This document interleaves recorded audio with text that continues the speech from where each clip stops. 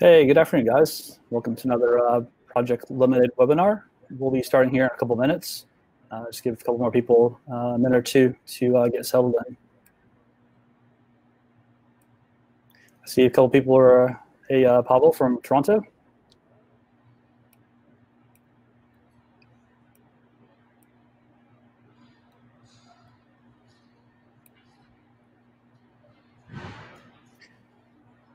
And if you guys want, in the meantime, we do have a couple of handouts. So if you guys wanted to go next to the chat window, there are a few different handouts there you can go ahead and download while we wait.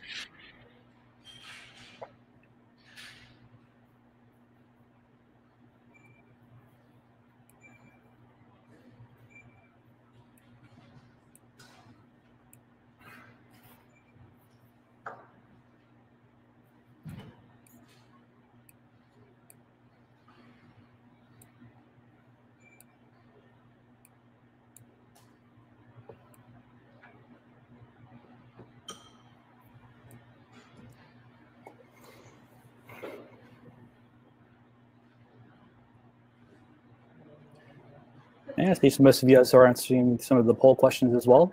So if you don't mind giving your input there. And we'll be starting here very shortly.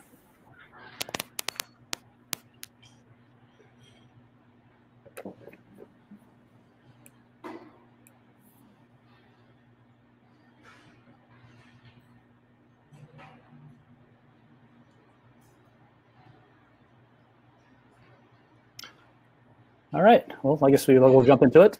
So good afternoon. Welcome to Digital Transition Project webinar series, the workflow of food photography. I'd like to thank you for taking the time to join us today. My name is Jeff Lynn, and I'm the Northeast rep for DT. Some of you may be familiar with me from handling your Capture One licenses and Phase One systems. I'm currently in Brooklyn, New York, and so there may be some fire trucks or ambulances in the background, so don't be alarmed if you hear any sirens. I'd like to share some more information about DT for those of you that aren't familiar with us. We have 4 different divisions: commercial, culture heritage, pixel cutie, and scientific. I work with commercial photographers, and our culture heritage division works with museums, universities, and libraries by providing turnkey solutions with advanced reprographic copy stance. Pixel cutie is our service bureau division, and DT Scientific provides industrial solutions. We're primarily known as a Phase One dealer, but we're also dealers for ProPhoto, Blonde Color, Cambo, Arca Swiss, and ASO monitors. We have 2 offices located in New York and LA, and we have over 20 employees across the US. Here are a few links if you're interested in learning more about the products and services that we specialize in. We offer the latest equipment, but we also have some entry-level systems on our outlet website. We also have remote demo capabilities, and we can arrange for a rental of the equipment and apply the cost towards purchase. And as I mentioned before, my name is Jeff Lynn, and I'm on the commercial sales division. My colleagues Arnab Chatterjee and Kate Stone are also here with us today, and we'll be in the chat window if you have any questions during the presentation. I'd like to now introduce Andrew Burkle, who has consistently and exclusively been a staple on food photography sets for over a decade. He discovered his love for food photography while working in Chicago as a photo assistant and digital tech, and has since brought his ingredient-focused and color-rich style to many clients along the way. He strives to provide a unique approach and a collaborative mindset to every project, not to mention providing a healthy mix of curiosity, hard work, humor, and hunger to every shoot. Now co-owner and lead photographer at BurkleHagen Studio in Cleveland, Ohio, he and his team work with food clients from across the country out of their 6,000 square foot studio, complete with a custom commercial kitchen that is a food stylist paradise. For Andrew, food is not only a passion, it's a lifestyle. Thank you, Jeff. Hi, everyone from tuning in from all over the world. So this is BurkleHagen Photography. We're here right now, and I'll kind of go through our team right now. I'm Andrew. Claire is behind me over here. So Claire's up. She's our food stylist. Today we're going to do a demo of a sandwich that we shot just a little bit ago, but we'll run through how we did it. Over here we have Anna as our studio assistant, and then Josiah is our second photographer. He's going to be helping us out today too. So quickly explaining the goals of our studio. We are exclusively a food photography studio, and we work with a wide range of clients, mostly commercial food. And it's very detail oriented. You know, a lot of clients really want the little fine details, and that's what we can provide. We shoot primarily about 99% out of studio in this space we're in right now, and it helps us control variables. So normally we will book in a prep day for every shoot we have, no matter how big or how small, just so we can get everything built and tested and lit and have stand-ins in, just so when we start shooting and a client throws us a curveball or anything like that, we can adjust and we can work the problem very quickly. So that being said, the studio was built out exclusively for food photography. And I don't know if I mentioned we're in Cleveland, Ohio, and there's a lot of old warehouses in Cleveland. So that's 6,000 square feet. And I'll take you guys on a quick tour of it. So follow me. So here's our set that we have our sandwich set up today. So you can see we have our face camera set up. We have our sandwich on set. And over here we have our iPad for our food stylist to look at. So when she's styling, she can see directly what's happening live. She can control the camera and take pictures as needed. And that's really a great tool for us. So everything here we set up yesterday, just like we do for a normal prep day. Hey, Andrew. Yes. So your video seems to be frozen. Did you disconnect from like a charger or something, or a dock? I did, but okay. I did that earlier too. Yeah. Can you try refreshing your page and then restarting the tour? I'll let you know if we can see your video when you rejoin. All right, folks, thanks for dealing with us, or dealing with these technical difficulties. Hey, there you go. All right, we've got a Wi-Fi issue. Okay, so go right ahead. What we're doing now is I'll just take you on a studio tour.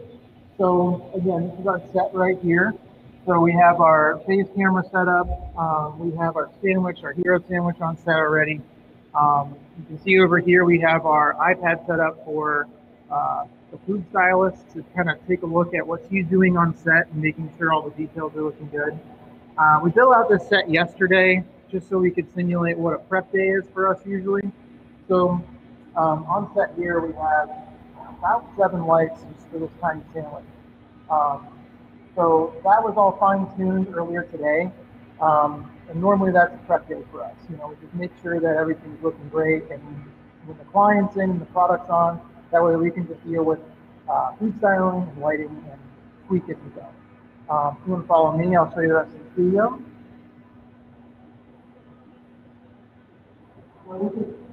Client area, so breakfast, lunch area for them to grab breakfast, lunch, whatever they need.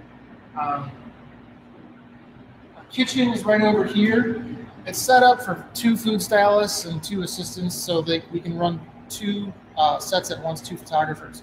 So everything's mirrored in here. So we have 4 ranges and cooktops and dishwashers and sinks. Everything's mirrored and doubled. So there's plenty of room in this studio to handle big productions. You know, sometimes we'll have 5 sets going at once with 2 photographers, and a lot's going on at once. So we need the space. So follow me.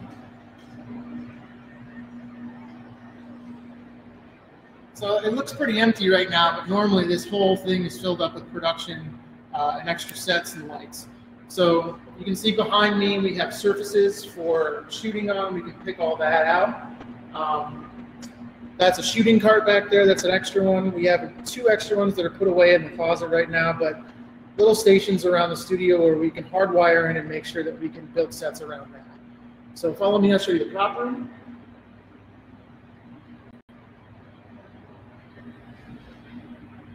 So this is big for us because we don't have a rental house in Cleveland, so everything has to be on hand. So either we have a budget for our clients and we buy things that we need for certain shoots, or we have everything here in our prop room and we can pick from it and kind of pull out potential props for clients to approve day of or in pre-pro meetings before the shoot or production starts. So it's, let's say it's about a 900 square foot room. Just so you can pan this way a little bit. Keeps going a little bit that way. And we'll come around this way so you can see. everything in the property you can access from either side, plates, glasses, all the little drawers behind me have flatware in them, so we can really kind of build a cool set that's unique for every client. Follow me this way. So we have our printer for proofs for clients. This room back here is our retouching room, which no one is in today, but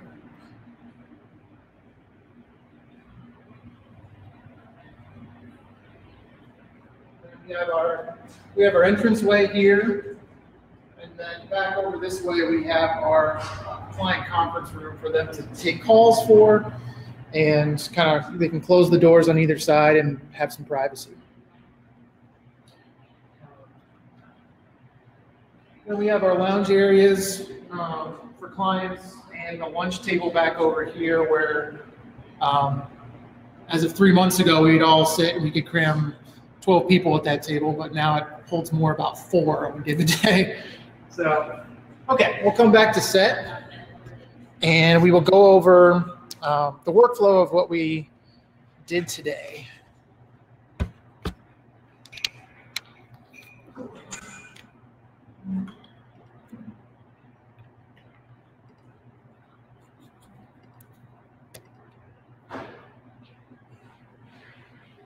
Okay.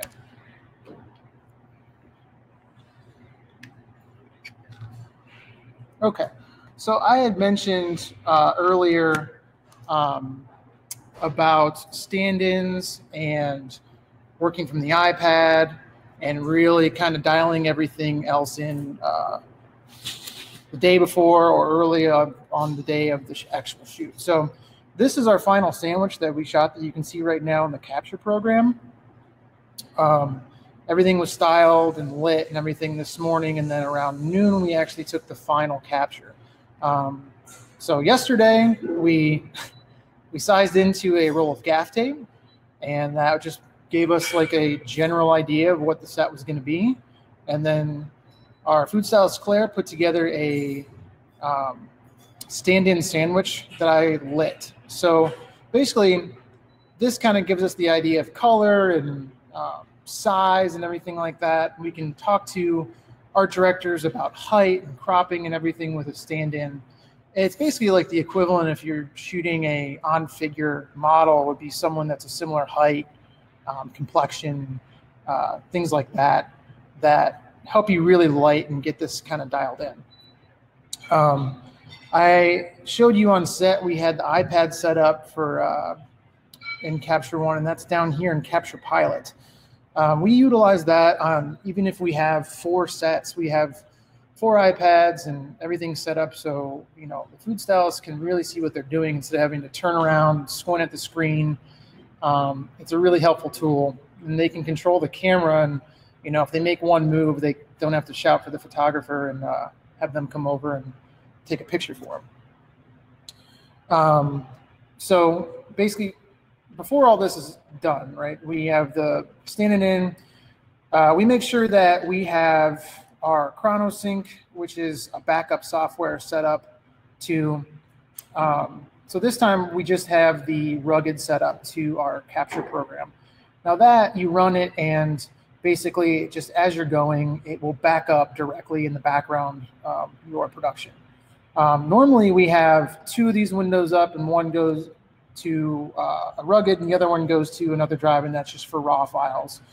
How we handle it here is at the end of the day, we have all files in 4 locations at the end of the day. And that's, just personal preference, but I'm kind of a crazy person on backing up the work. A lot of those drives are just in case things happen, but if we also have to switch shooting stations, we can just grab a drive and change it up, and we can kind of work on the fly.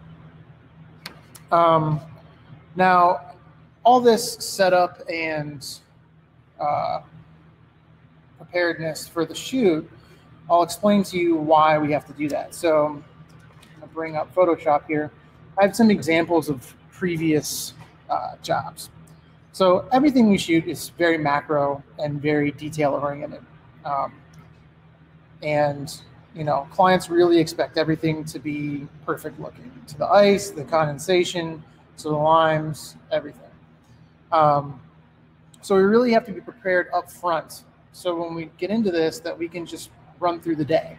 Now, if we're working with a client that wants 8 shots in a day, you break that down throughout the day, you have about 45 minutes per shot. And it doesn't sound like it sounds like a lot of time, but it's really not when you start food styling and picking things apart with an art director.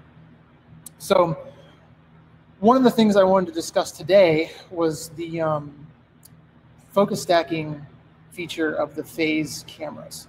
For us, and shooting macro and with clients that don't know whether they want to have a horizontal layout or a vertical layout or anything like that, or if down the road, say their format changes, they might need to kind of move things around in the frame after it's shot. So instead of coming back to us and having to book another shoot, which, you know, ideally that would be great, but in real world, budgets are what they are. So we try to give our clients the most flexibility possible with the images we capture. So focus stacking with macros is huge, because with a macro lens, even at a high aperture like an f/16 or something, you might get only about an inch of coverage, depending on how close you are, right? So if it's f/16, maybe you only get this front bottle in focus, right? So we run a focus stacking feature, which I will go through once we go back and demo this. But basically, it's the camera automates different focus levels throughout an image. And it might take about 30 images captured to get from this front ledge all the way behind all these things in the frame here. Now, what that does is, you know, we can focus on one thing at a time. So we can style this out, shoot it as a full focus, take that out, shoot this as a full focus, and I'll show you what that does. So that gives us the ability to kind of turn off these layers when we send it to the final client and say they wanted these limes maybe further over here, right? So they can do that. Now, we go through that and we can turn off any and all of these layers and turn them, that's a different blurred level for the background back there. Mojito glass can go off.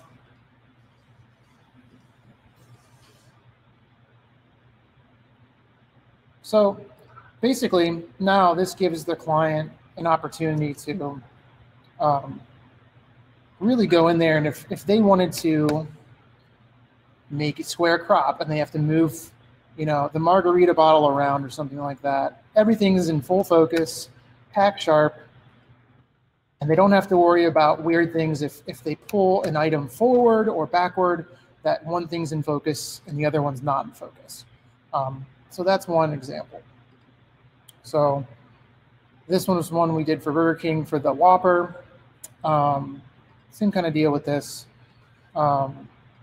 This one's the working file, so there's a lot of different things going on here. But you can take the sandwich away, you can take the drink away, move them around as need be. This one, obviously this was a very strange crop. And we spent all day making the background, preparing each one of these for Hero. And believe it or not, 3 pasta dishes like this took the entire day to complete. And so these are all on their own layer also.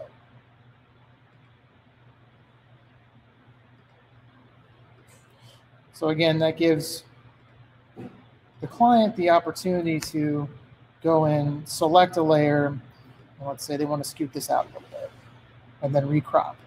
They can do that. We always work with overlays on just to make sure we're fitting into the correct crop of the clients.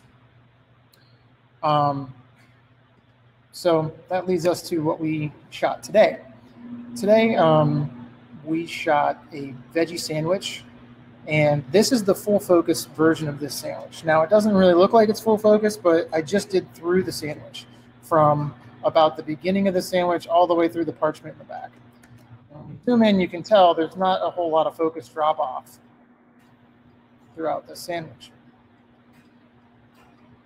Tack sharp all the way through. So I go into capture one. And again, we already shot this sandwich, but I'm just going to go through the actions of how we did this. So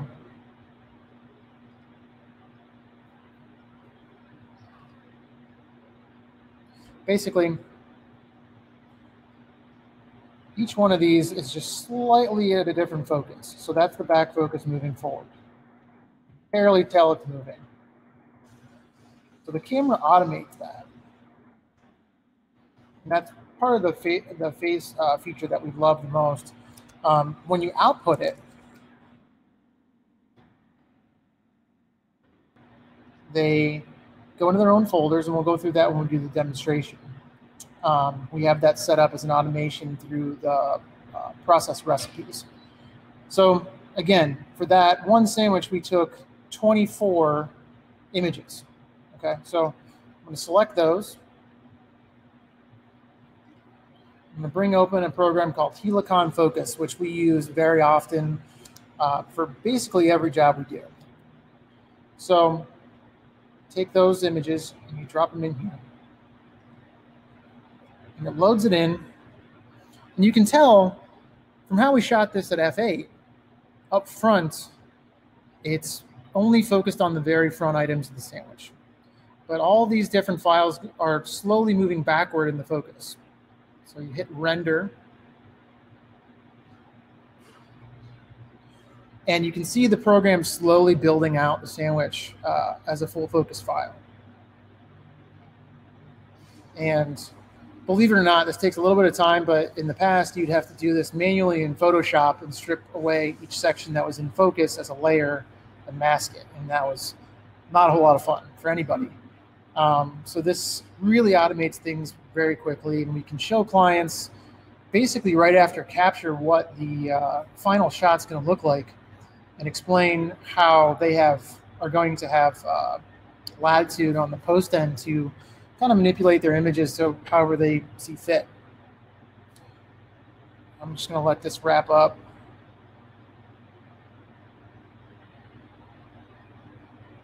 So you can see it slowly building forward on each capture that's set up that's slightly different and at a different focal length.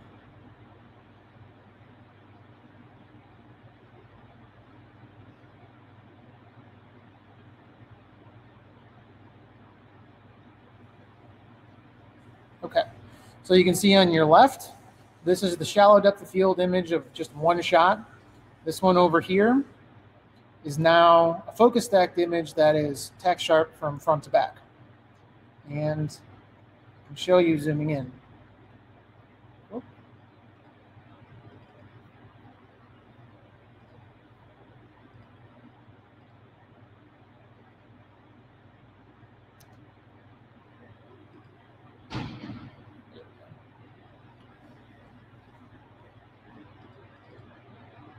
Oh, sorry about that.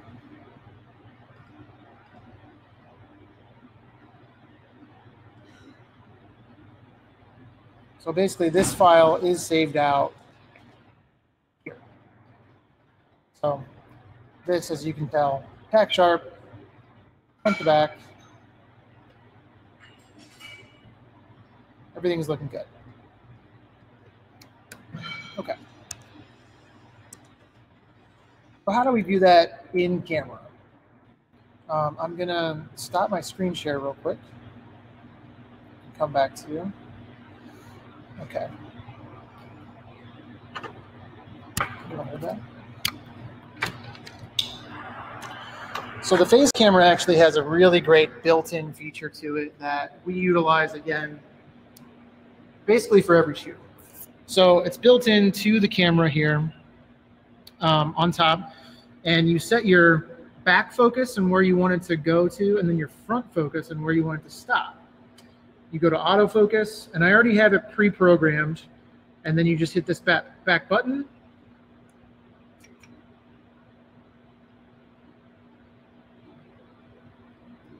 Oh, you know what? We're not tethered, that's why. Okay. Let me screen share with you again. Can you tether up? From Rebecca, and she wanted to know why do you use method B as opposed to method C, and what are your settings?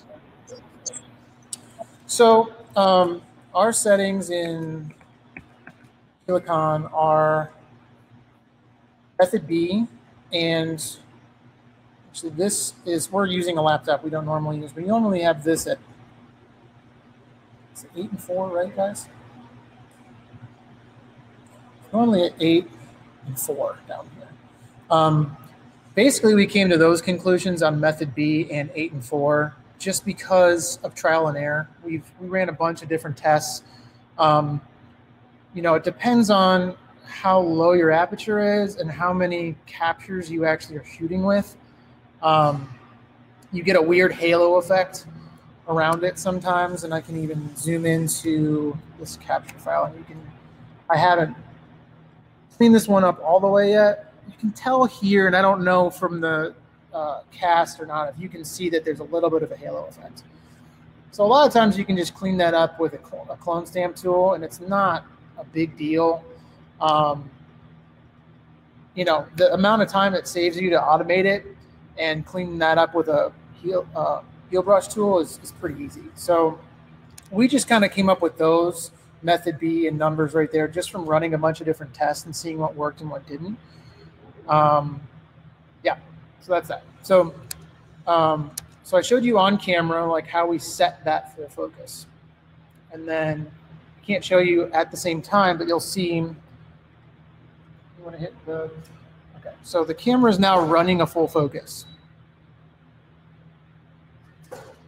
So you see these images coming in slowly. And again, this sandwich has been on set for a little bit, so it looks maybe not as good as it once did.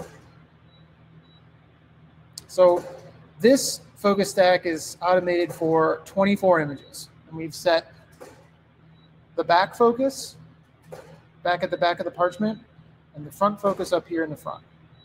And the really great thing about working with the phase one for the focus stacking is that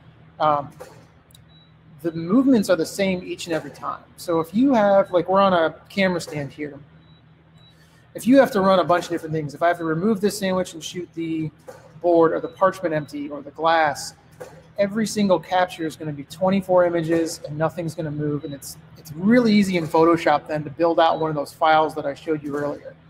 Because nothing moves and all the captures are exactly the same. We've worked with Nikons in the past, and you can do it with that, but you have to do the focuses manually. And it looks like we have we had some misfires in that full focus, but we'll be working on our earlier one that we did earlier today.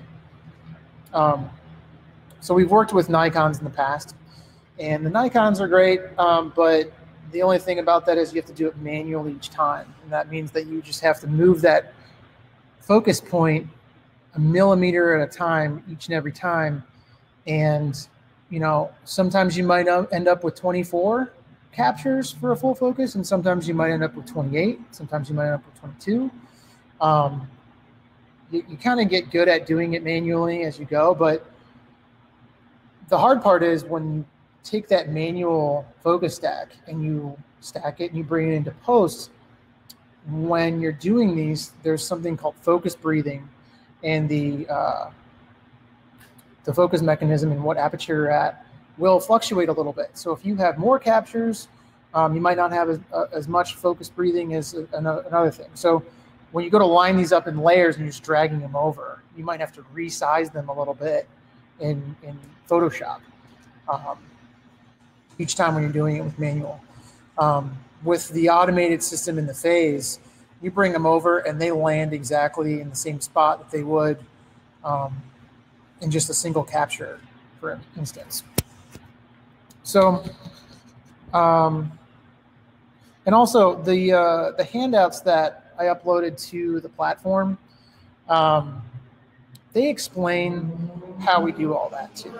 So a big thing that works for us is when we're in the program, say we already did a full focus, right?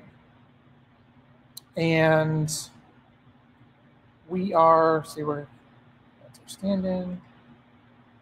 Okay, so say this is our hero sandwich that we want to save out. But we know that we have to move on and shoot another part of this exact shot. Maybe the food stylist just changed something. We'll shoot it without sauce first in case it doesn't fall apart. We don't have a whole lot of time because all this lettuce is going to wilt. So I can't pause and work on workflow and output while we need to be shooting. So, but we also need to show the client a final image at the same time. So we've automated hotkeys in Capture One. And so if you see on screen here, there's a little icon in the thumbnails right here, and that is a sequence ID. So that denotes that there is a focus stack for that given shot. You'll notice if I scroll back up,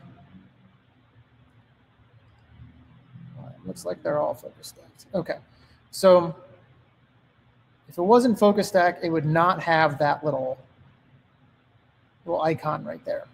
So right there, I know that that is my focus stack. So then we've made it so you could do Command S, and it just selects that focus stack. All right, so that's 24 images right there that we have selected. So again, with I think everything past Capture One 11, in the edit area, there's an edit keyboard shortcuts. And you go into select, and then I believe it is select by same, and then sequence ID. So see, we have it as Command S. So basically, every single time you run a full focus, I don't have to go in and check my numbers and see which one was the starting point, what was the ending point. Because when you're shooting everything that's on a tripod and it hasn't moved, everything looks the same in these thumbnails. So that's a really quick way that we've gotten to kind of speed up our workflow a little bit. The other thing we did was that in our output, we made a custom process recipe for full focuses. So what that does for us is basically we save out uncompressed TIFFs. Oh, that's another thing too. So Helicon focus, if you ever try to save out as a PSD, it will not work. You either have to do a TIFF or a JPEG in Helicon. So it has to be TIFF. It's a full focus. And this, we have two recipes selected or made. One is selected, and one is just respect crop. So we have bleed room around this in case, let's say we were working with a client and they wanted to do a more horizontal, they wanted some type over here or something like that. So we always shoot with a crop on to give a little bleed room for the client. So we have respect crop highlighted. So all the basic information is the same. It's right here in file, subfolder. And this is where it actually saves us. When I found this out, I was actually at the phase 1 certification. I was at Digital Transitions, and I learned that there, and this saved us so much time in the studio when we're doing jobs. So basically it selects your sequence type and then automatically puts it in its own full focus folder. So that looks like in Finder this. So we output something, and right away there's a folder that says focus stacking. And then each folder automatically 24 images in each folder. So every time I output a whole sequence, so I'm going to do my Command S, 24 images, I would output that, and I'll do that right now just to show you guys. So Command D is our process shortcut. So then this is a new one. So this just made itself in here, and you can see the files coming in. And I'm on a laptop, so it's a little slower than normal. But that's another thing, joy with shooting with the phase cameras, and you're doing focus stacking, you have a cropped image that is 150 megabytes per file. You know, some of these images that I showed you earlier in Photoshop, I use this brand equity one as a jumping off point. we have this broken down as the glass was a full focus, the napkin was a full focus, the cutting board was a full focus, this was a full focus. So this whole image, basically, we probably took maybe 20 full focus stacks. And at 30 frames per full focus stack, you know, adds up to be hundreds and hundreds of images. And you need to keep good workflow and track of that on the fly. So automating all these processes really saves us a lot of time, and it makes us work really efficient, especially when you have 8 shots in a day, and each shot has multiple full focus stacks. Or let's say which we did today, you're shooting this. Yeah, go ahead. There's a question. Do you have a temporary focus stack with JPEGs to do a quick preview sometimes? We do not, but normally we're shooting to Mac Pros usually, and this, I'm on a laptop for this webinar, so it's a little bit slower. Normally for something like this, it could fly through it in just maybe about 5 seconds or so. So I save that out, and then we can show clients. I also do a lot of live retouching on set. So if, let's say, we were doing this sandwich, and a lot of times we'll shoot through it before we put sauce on the final hero, just because sometimes you put sauce on it and it just kills the entire hero. So that's kind of like a safety net for us. Like, we'll shoot through this without sauce first, and then we will shoot through it with sauce afterwards. Now, let's say the sauce kind of bled into the bread, or it dripped down further. I have that previous image where the whole sandwich is beautifully intact. So I will just put these all on in layers and mask in the sauce individually. And instead of having to rebuild an entire sandwich, I took care of that in maybe 5 minutes for a client. It gets to be a problem when you're on set and, you know, a client says, well, it's not working because of this one element. Let's say it's the sauce, or something died on the sandwich, like the leaves were wilted or something like that, you know, and we still have 6 more shots in the day and it's 5 o'clock. You know, I can tell the client that I have an earlier image of this looking great, and because the camera hasn't moved and we have it shot full focus all the way through, I will just mask that, you know, hero lettuce leaf in from an earlier image. And that goes back to these. Like, sometimes it won't just be this bottle. Like, we'll shoot lighting for the words, do a full focus stack. Then we'll do a version of it with condensation on it. And again, I mean, like, clients will get into and be like, you know, can we remove this one piece of condensation over the M? So we have to shoot the whole thing in full focus stack before we add condensation to it. A lot of those little detail things are what we do best, but it's also, you know, the focus stacking kind of, it's like saving throughout your document. You know, if you're building a Photoshop file, you want to make sure you can go back in time and utilize something that you had looking good previously. Now, when you're working with macro things, let's say, you know, you're shooting this, but, you know, they would like something from the glass back here before when we weren't even looking at the glass. Well, I was shot this whole thing in the full focus stack, so this glass was in focus at the same time also. So that really helps us save some time.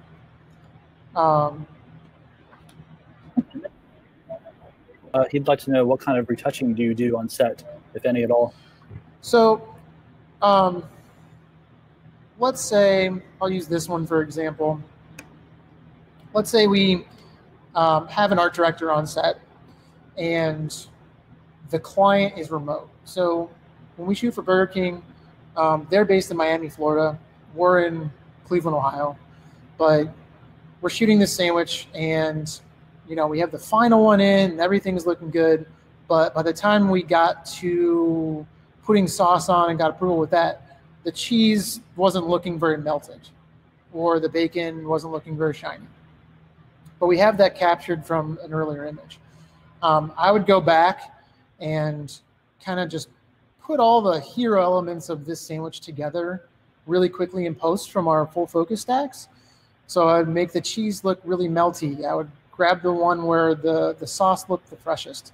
You know, especially for this Coke back here. So the fizz lasts for, you know, less than a second. So that's something that I would mask in on set. The hero ice, it falls very quickly. So that's something that I'd mask in on set.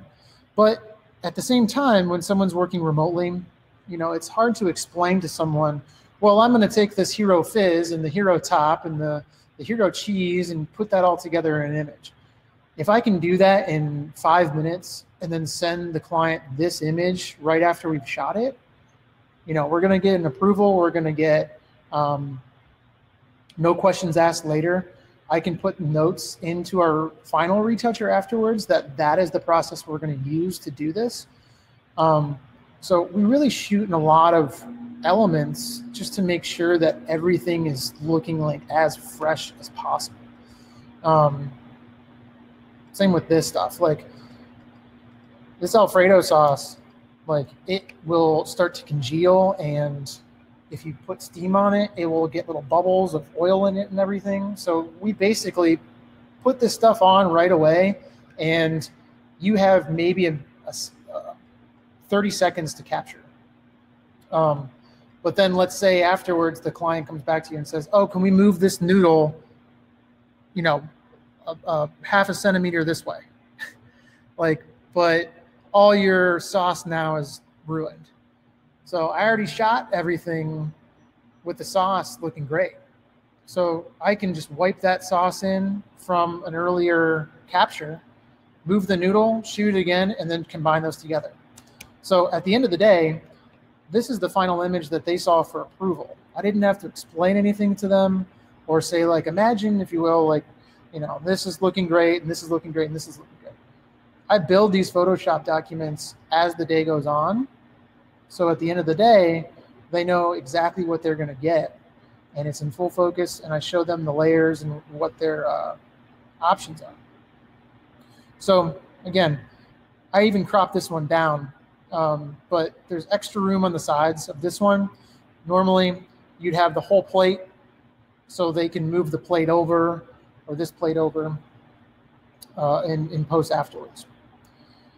This is one more. Normally, these would all be on individual layers. These are steam layers now. But basically, like, we'd shoot the front items and then take this away, and then you would basically work backwards so you have an empty surface. So each and every layer then would be clickable for the client, and then they can move it around in post. Now, again, like, this gets to be a lot of files. You keep doing focus stacks, and you keep saying, well, this focus stack is for just the cheese, and this focus stack is for just the sauce, and this is for just the fizz. It gets to be a lot. So at the end of a shoot, like, we might have 20 or 30 of these full focus folders with 24 to 40 images in each folder. So, you know, for us to automate our workflow and have these quick keys in order in Capture One, it's great because the digital tech can be on set and just be organizing and making sure that everything is labeled correctly. I'll go back onto our server. I'll show you past job.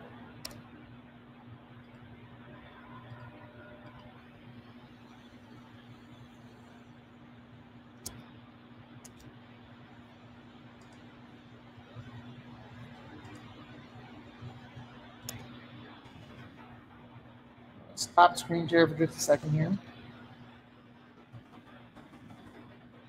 anybody have any questions about any of that? I talked kind of quickly through our process with that.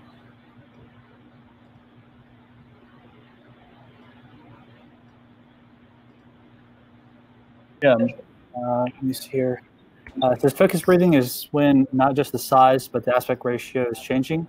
I've seen this in every lens I use, from large format digitars to Hazy 150 milliliters. I assume they have come across this as well with their lenses. What lens series do you use? That's a really good question.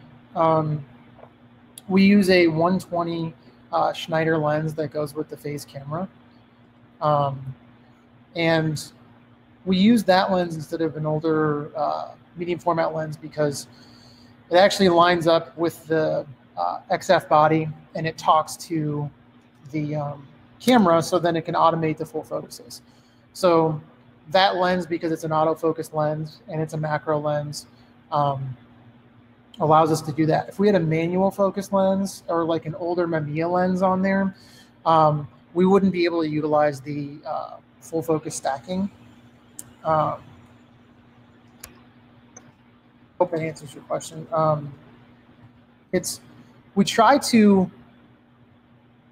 We have it down right now where we know how many shots we need to take where the focus doesn't not overlap.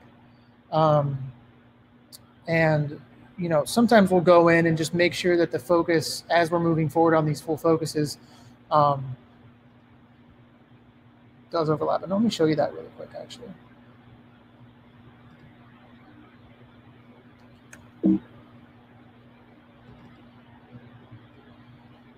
So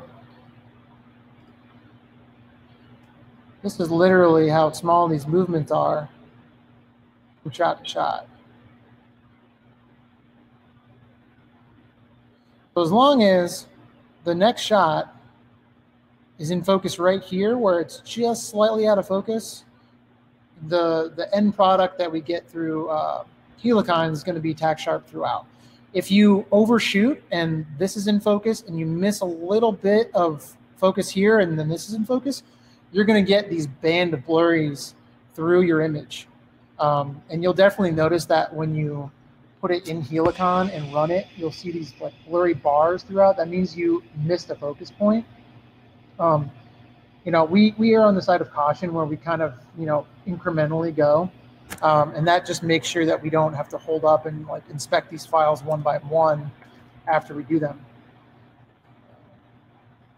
So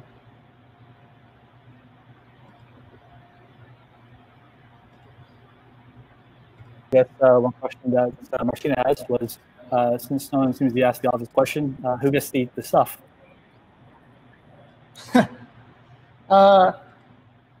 Sometimes at the end of the day, you don't want to eat it. Sometimes we can't stop eating it all day long. It really depends on the product. Yeah, sometimes it's a definite problem in the studio when we have all the food in all the time. But for the most time, the hero stuff on set, like this sandwich, it's been on set now for, I want to say 4 hours, and it's a veggie sandwich, so I would not eat it. You know, there's all the ingredients are in the kitchen, and sometimes we'll use the extra ingredients to make little sandwiches and put out for client and crew, and that's kind of a nice midday snack or, you know, end of the day snack too. So again, like this is one job we did. This is the tips folder. These are each individual shots, and then these are the full focus stacks that we did within them or individual files. So there can be a lot going on with these files. From Sarah, she asks, can you elaborate on how the digital tech organizes the files? Do you embed metadata in your files? So we embed, I have a embed that's worked into the camera that automatically puts our information into each raw file. After the end of the shoot, when we deliver files to client, we will run it through, it's kind of I would say it's antiquated, but we run it through Bridge and we just kind of pen the metadata that way. after we're done, because I mean, if you ran through each and every one of these files, it would just take a really long time, and you know, it's not really necessary because some of these files we don't use in the end, and then when you export through Helicon, it becomes a new file in itself. So a lot of the individual shots we don't end up sending to client. It's the full focus stacked file that gets put into the Photoshop document, and then the Photoshop document then gets tagged in metadata. Everything else we keep internally on our server. And a note on workflow too is, you know, doing these full focus stacks with cameras that are have this much resolution, we have to be on top of our server space constantly. You know, we just got a 48 terabyte Pegasus server earlier this year, and I would say we're probably through that in about a year and a half. And yeah, it just eats it up. Like, we have to hardwire in each station so we can transfer files to the server quickly. Yeah, it takes some time.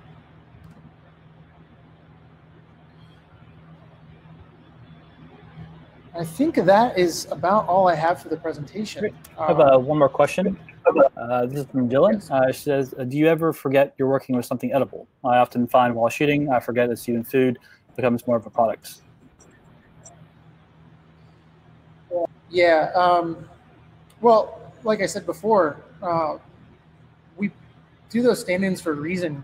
And basically, we have to get everything as lit and nailed down as possible before the hero food comes in to set. Because if we don't do that, then, you know, especially with the veggie sandwich that I was showing you that we shot today, I'll bring that back up. You know, I kept asking our food stylist, Claire, you know, how much time do we have left on this? Because any of these start to wilt, and then you have to really kind of scramble and figure out, you know, am I going to do this in post? Do we need to rebuild? And really, I'd say on a given shoot with a client, the worst thing you want to hear is we need to rebuild this hero food.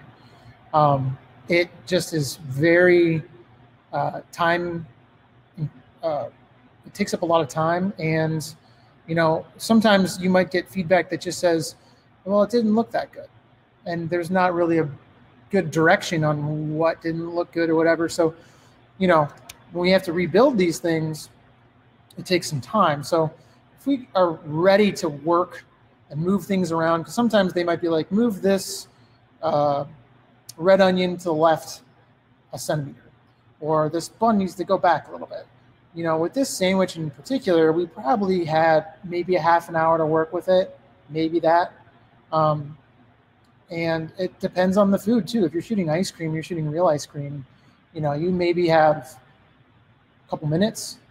With cheese, you know, we'll get everything ready to go, and if there needs to be a cheese melt, we'll shoot through it in the full focus without it melted, and then we'll come in with a steamer and steam all the cheese so that melts. And then that cheese looks good and melted for about a minute, and then it looks disgusting. So you really have to work quickly and have a game plan for how you're going to capture what you need to capture. Because if I were to shoot that sandwich, you know, and this one didn't need a cheese melt, but if we needed a cheese melt and we melted the cheese and then showed the client and they said, oh, we need to move this, this, this, well, the sandwich is already dead. It's ruined, and we probably have to rebuild. And that can sometimes take hours to rebuild depending on the product. So, you know, as much as we can do quickly in camera and problem solve with what's on set, the more efficient the day runs, the more happy clients are. And, you know, doing those full focus stacks intermittently through the capture process really gives you the latitude to go back in time and be like, you know, I like this leaf better from the first capture than this leaf. And I actually did that on this one. We had, this was the original sandwich. that we liked this back part of this, right? We liked how that, is that a carrot? Mm-hmm. Yeah, carrot sticking out the back. But then this sandwich was from earlier when it was just kind of standing up a bit more. So we kind of merged them together to be one sandwich. So it gives you the ability to kind of patch these things together from a few different shots. And that being said too, you can always work backwards from the full focus. Let's say that the client wants the focus to fall off here, like 3/4 of the way back of the sandwich.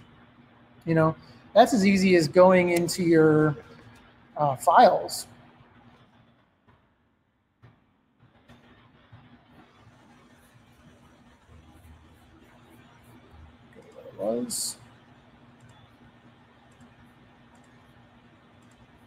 And just selecting the first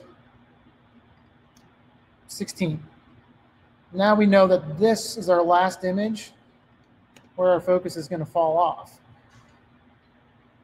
right? So when a client asks me, like, can we go back in time and make this a more shallow depth of field shot? Absolutely. We have it captured in full focus, and we can give you as much focus and as little focus as you need. So really, it's, you know, it's a huge tool for not only moving around in post, but also kind of covering your own butt when you're going into post about what your client has as an asset and what they don't. You know, we will still go through all the trouble of, you know, breaking down a set and having everything on their own layers. And somewhere along the line, they'll ask, you know, do you have, if we had a fork in here at one point, do you have that in focus at one point? And, you know, we've learned over the years to always capture it and always save it out. And even if you never use it, keep it on the server just in case. And really, that gives us a lot of ground later. If they come back, they're like, sure, we have it. We'll send it to you. It's no problem. It's kind of embarrassing when you know, 2 weeks after a shoot, and they're like, oh, did you capture this? And you don't have anything. So it really just kind of covers our butt and makes sure that we have everything that they need.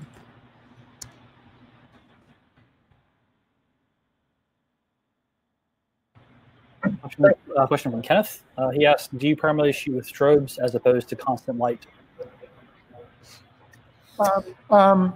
Yes, we shoot with strobes primarily, only because we are in a daylight studio, and if we shot with hot lights, you know, you could get some contamination from the windows. You know, we dial up these packs pretty high.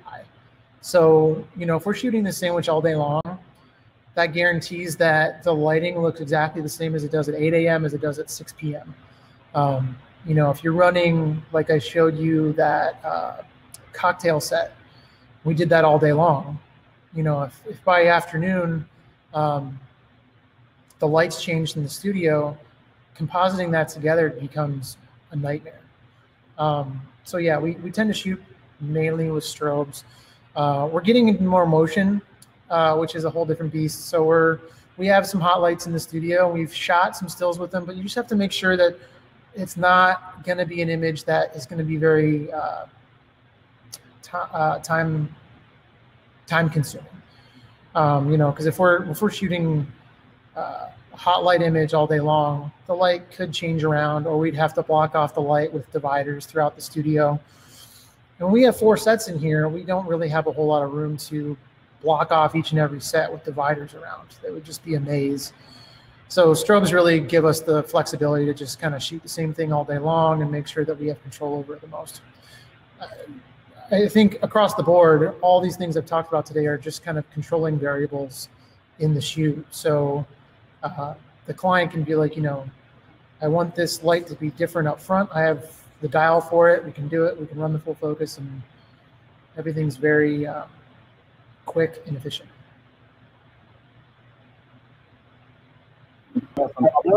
He asked, in post, do you work with smart objects? We don't. I know some people have, I've worked with in the past. And that's just not what we do a whole lot. It's a lot of clipping paths and masks and shadowing. And most of the time we just send these simplified Photoshop documents to the ad agencies, and then they kind of manipulate even further however they need it. But short answer, no, we don't really use smart objects. Jerry, you actually, during your workflow, I guess during capture, you have it set to auto white balance. Is there any reason that you prefer using that? It's selected, but we do a color card at the beginning of each session, and we just select the gray. And then beyond that, I can show you real quick all the fun stuff that I end up doing to that.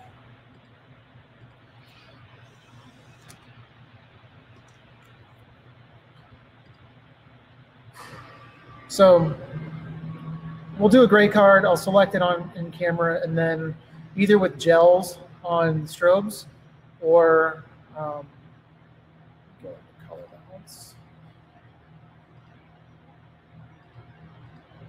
So I have my shadows down to a little bit blues. Highlights are skewed a little bit more warm.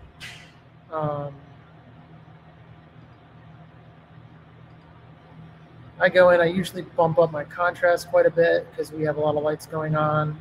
And then depending on the dynamic level of the image, like I'll work with my dynamic range. I might work with levels and pull that in, and then even curves, I can kind of pull up the reds and pull in the bottom. This one, I pulled down my midtones a little bit. So I kind of have a normal go-tos that I will do with my lighting setup that I manipulate in Capture One. The good part with that is I think Capture One does a pretty good job overall with these universal adjustments. I do use the layers tool every once in a while. Like if I really can't, sometimes I'll use mirrors and someone's like, can you get some light right in here? I'll use a mirror, but even a mirror can be kind of aggressive sometimes. So I can just take the layers and just kind of select that area with a feathered brush and bring up the shadows in a certain area. Then we output it. It's all, I keep those adjustments on, and then our retoucher at the end will make any more adjustments beyond that. But I tend to do as much color and grading as I can in camera, just because we have to turn around a lot of these things within days. Like we'll get done shooting, and this whole entire PSD for this brand equity shoot has to be turned around to the client the next day. And that's stacking images, retouching, and then building out this document, and then clipping everything out and putting it together in a big Photoshop document. So, yeah, that's usually our workflow. So I usually make as much adjustments in camera as possible through the capture program. And we have a retouching log. We'll write down anything beyond that. And a lot of times it's just kind of layering a file with, this is the shot for the hero cheese, and this is the layer for the hero bun and whatnot. So, are there any other questions? Okay, good. So he is not recommending using manual lenses for Helicon, or just that you have to get really good at stepping focus? I'm not recommending it. You can definitely do it, and I did it for a bunch of years, and I've been fortunate enough to work with the phase camera, and the problem with doing it all day long, and you're using a macro lens, and you're just nonstop, like little tiny things looking through and seeing where your focus is, your eyeballs feel like they're going to fall out at the end of the day because you've just been focusing nonstop all day long. So you can definitely do manual focus. And if it's just one shot or a few shots or all day long, you can definitely do it. The system we have set up right now is just more efficient, and it is like, I thought I was going to go blind for a while because I couldn't see straight, couldn't drive home at the end of the day because of all the full focus stacking we were doing, shooting it manually. With the phase program, like I said, you just press that back button, you can walk away.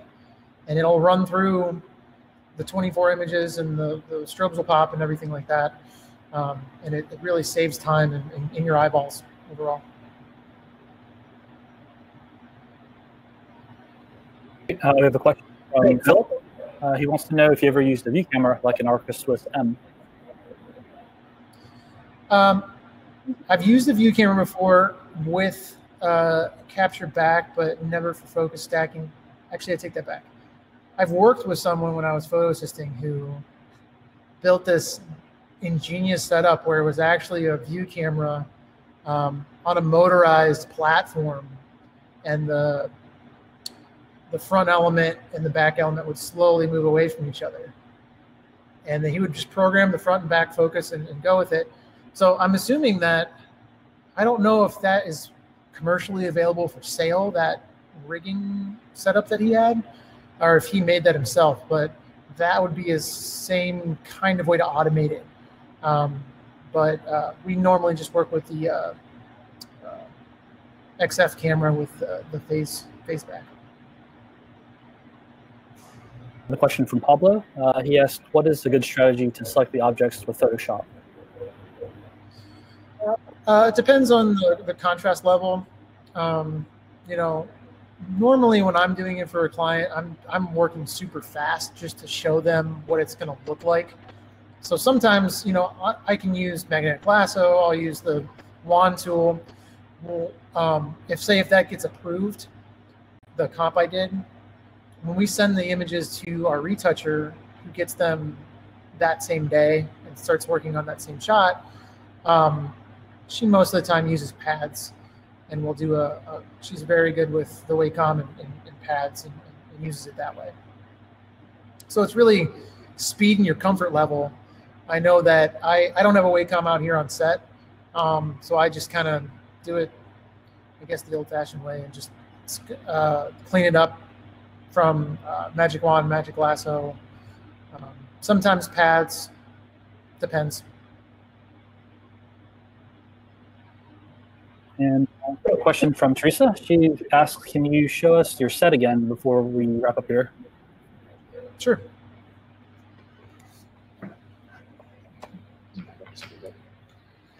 So this is the set. So we have the camera on a phoba stand. We always tape down the legs to the sawhorses. So just in case when the food stylist or assistant or me or anybody that's on set, like, we kick the set by accident, we didn't ruin everything. We're doing the full focus stacks and then making them into one big Photoshop document. You want to make sure that you don't kick the set. That's very important. Then, so we have fill light here. This is the side light that's lighting the shadow side of the sandwich. We have some background lights that are lighting up the background. The beauty dish over there is kind of like the key kicker that runs just across the veggies in the sandwich. And then the V-flat that just kind of runs as like an overall fill for the entire image. Kind of go around and show you the back side. So the back of the set is just really simple, and we kind of rig up the background surface back here. We have a cookie in place to kind of dapple the light on the background. And I have a few small flags that I use a lot for the food because it's just so small that I can take some light off that drink that was in the background or the cutting board or anything like that. So it's a pretty involved set for just a small sandwich. But I do that because, you know, if a client comes and says that they want to take a little light off the background, or they want to take a little light off the fill or something like that, I can just turn a dial and fix the problem rather than having to figure out a whole new lighting setup for a client. One last question about your about files. How long do you keep files that you don't use on your server? And is there a schedule? Like you said, these files take up a lot of space.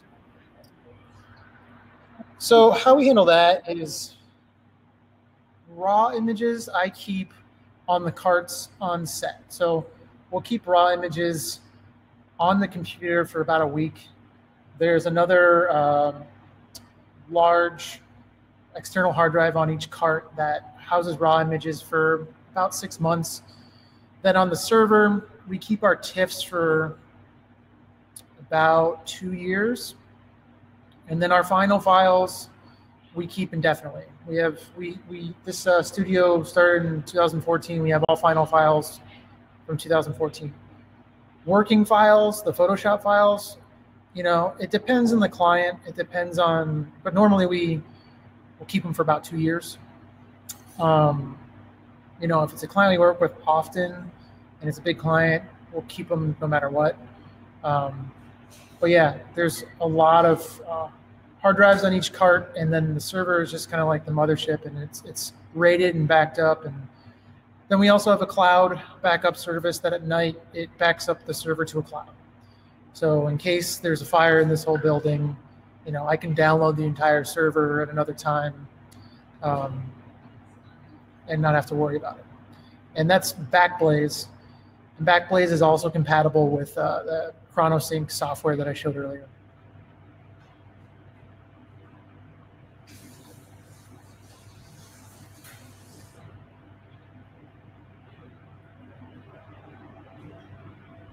Jeff, I think you might be on mute.